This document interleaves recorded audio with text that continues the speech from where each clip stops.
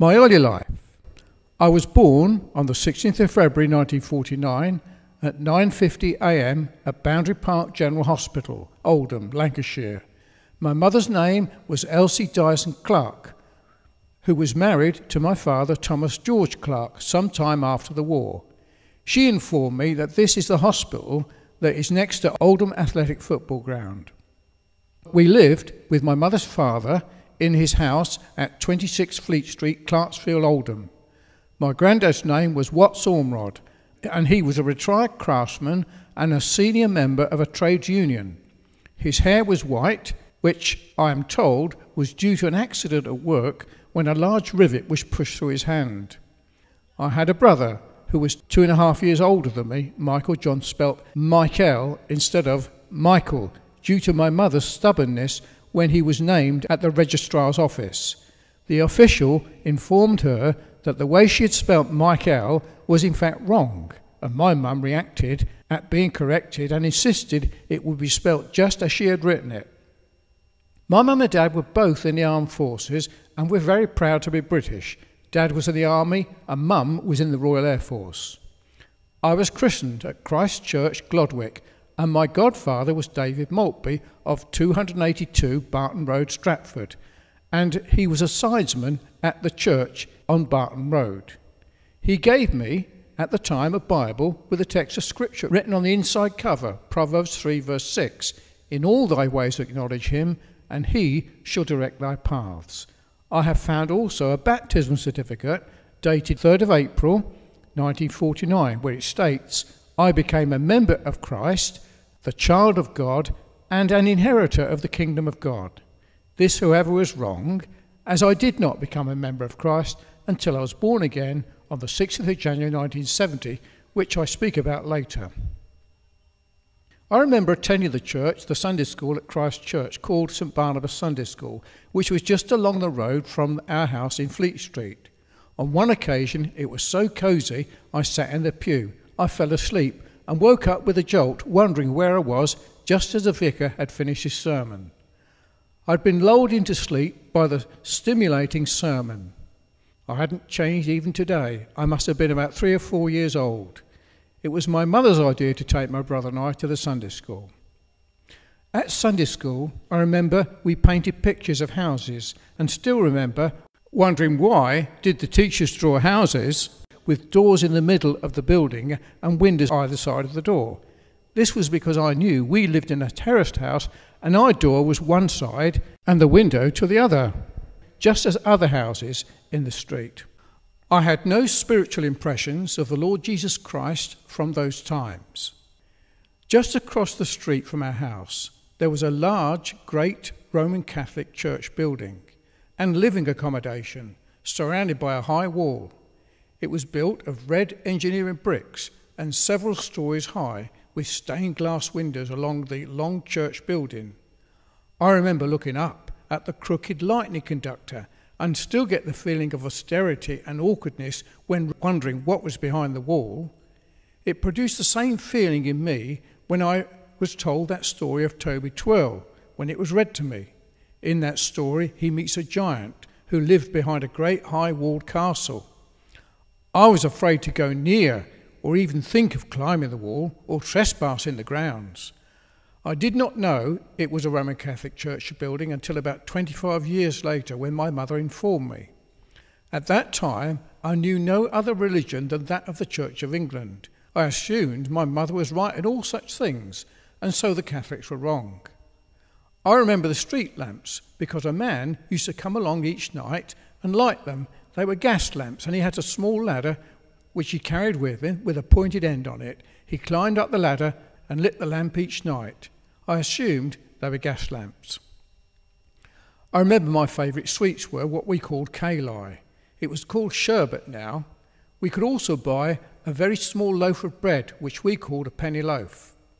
At that time, when I was about 4 years old, I wanted to go to another Sunday school, which was on Lees Road. My mother must have taken me there before. On this occasion, it was Saturday morning, and I believed it was Sunday. And I didn't believe there was no Sunday school on that day. After being dressed, I think my mum must have humoured me and did not take me seriously. I said I was going to Sunday school. I left home. I didn't think my mum realised, and I walked at least 2 miles along Balfour Street and along the busy Lees Road and found the building. To my disappointment, it was all locked up. On my return, seeking to go home, I wandered off and got lost and ended up asking for help from someone in a laundry shop. They put me in the window with a lost boy ticket, and they called the police. I was soon returned home. I think my mother was horrified how far I'd been. I commenced my school days at Clarksfield Infant School. My brother Michael was John, already attending there, and he was in the 3rd year when I started. I remember my first day at school in the classroom with other children. The ceilings were high, and there were things like sandpits, blackboard easels, old-fashioned classroom desks and tables. The girl next door, being Vivian Butler, began school with me, and I can remember her crying for her mum. I remember not feeling the need to cry, and I tried to comfort her and assure her that all would be well.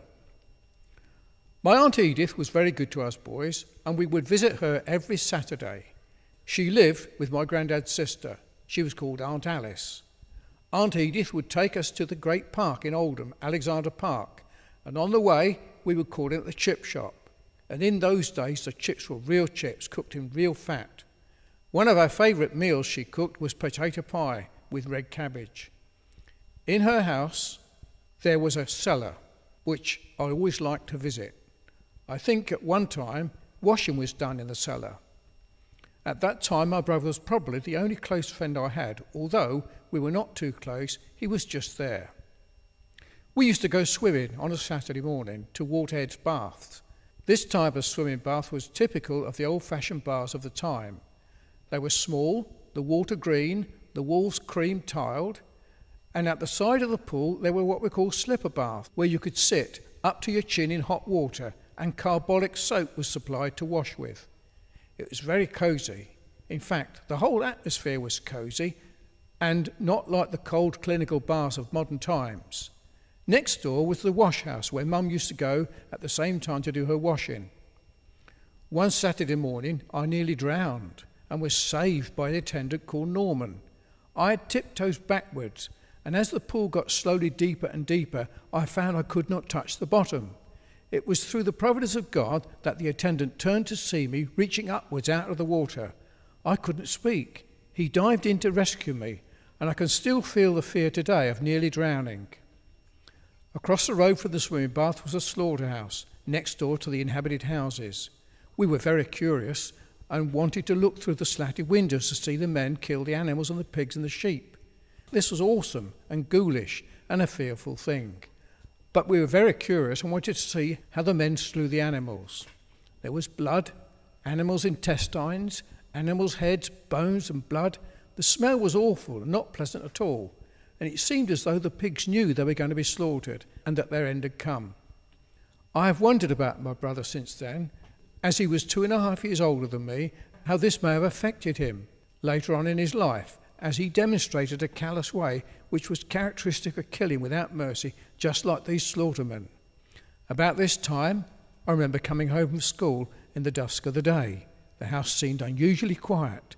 I noticed some blood on my brother's book, and my mum told me there'd been an accident.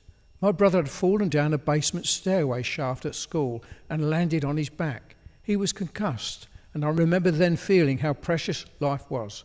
My brother could have died through that fall. It was awesome. I still had no recollections of God during this time. On one occasion, my parents were invited to a friend's for the day. They owned a pub and had 2 boys, both younger than me. On that occasion, I was on my own and noticed that the till in the pub was open and money was available.